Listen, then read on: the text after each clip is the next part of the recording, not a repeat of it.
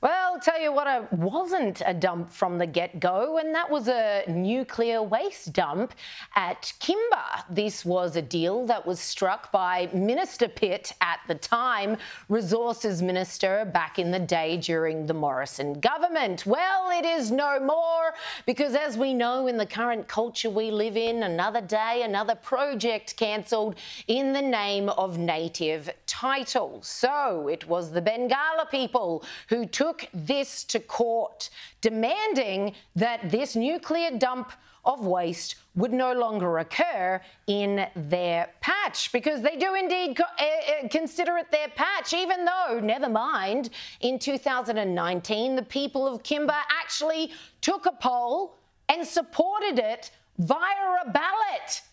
The people of Kimba were okay with it, but no, now it's not okay, according to the Barngarla people, and they have won their case. The judge, Judge Natalie Charlesworth, owned that the Barngarla people had bought their case on 5 different grounds. 3 of them they didn't have evidence for.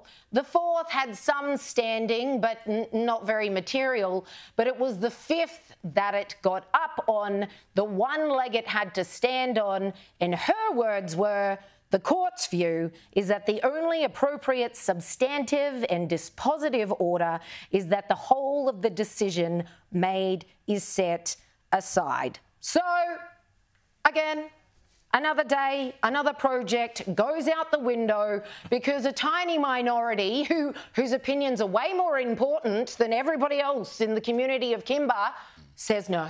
Progress is banned in Australia from this point onwards. How funny is it that we are going to be building nuclear submarines in South Australia, but we can't have a nuclear waste dump in South Australia? How's that going to work? Put this stuff, right? You build nuclear submarines, it's going to run on nuclear energy, but we can't have nuclear energy to power our lights and our houses and all this sort of stuff. It's going to create nuclear waste, but no, we can't have anywhere to put it. Give me a And we're continually told we're a secular society, but here we are. We can't have development or progress because of Indigenous Dreamtime, which is spirituality. It's a massive contradiction. 100%. All of a sudden, everybody's on board.